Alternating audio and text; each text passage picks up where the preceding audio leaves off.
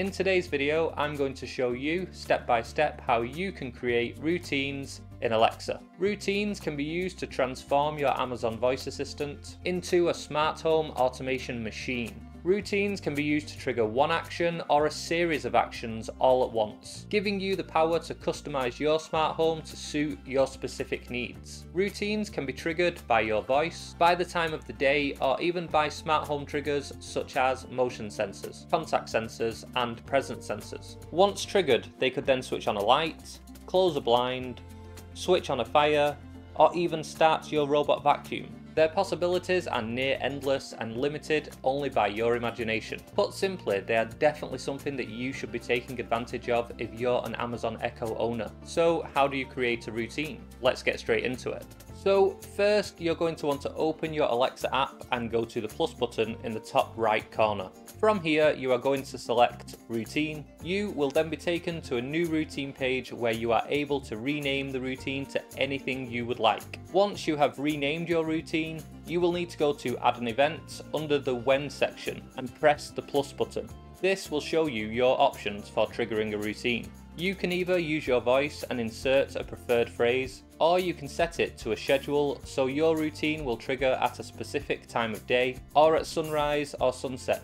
You can go further into each of these settings to choose for this routine to be performed every day or just certain days. Next up is smart home, and this is the fun one, as this is where you will be able to use any of your smart devices that act as a trigger to then have a domino effect on your other smart devices. For example, if you were to switch on a switch and have it not only turn on your lights but also switch on your TV and your soundbar, even switch on your remote control candles. You will also need an IR blaster to perform this, but these can be picked up quite cheap on Amazon. I will leave a link in my description for the ones that I recommend. So you can also trigger routines to alarms. So for example, when your alarm goes off, you could have your Echo begin playing your flash briefing for the day to let you know the news, local weather, and even traffic information for getting into work. There is also sound detection. This can be used for a multiple of sound triggers like a baby crying, a dog barking, a cough, snoring, a beeping appliance like a washing machine or a dishwasher, or even a microwave. Or finally, the sound of water, so that you could have your music begin to play when you would usually have your shower. Once you go into any of these options, you are again able to customize the time of day that you would like these sounds to trigger,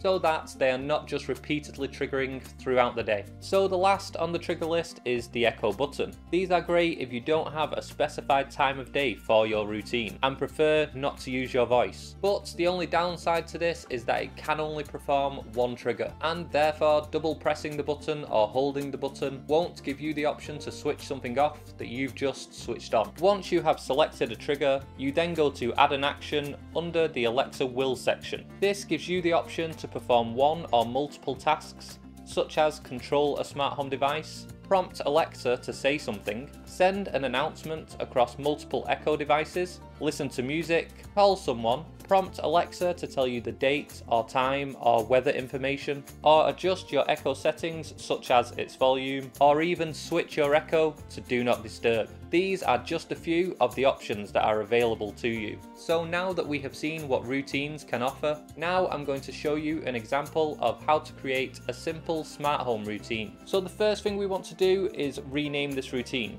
Let's call it door lamp. Once the name is on, we can then go to add an event, choose smart home, and I'm going to choose my front door contact sensor.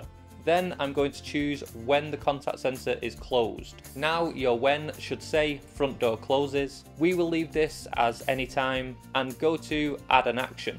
Go to smart home, go to lights, then I'm going to choose lamp and then choose next at the top right. Choose power and select on. Press next and then just hit save.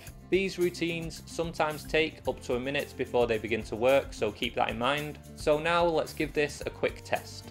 So that routine seems to be working fine, and it really is that simple to set up a basic routine. You could then continue adding further actions to this routine if you choose to. If you would like to get some automation ideas using a contact sensor, then be sure to check out this video.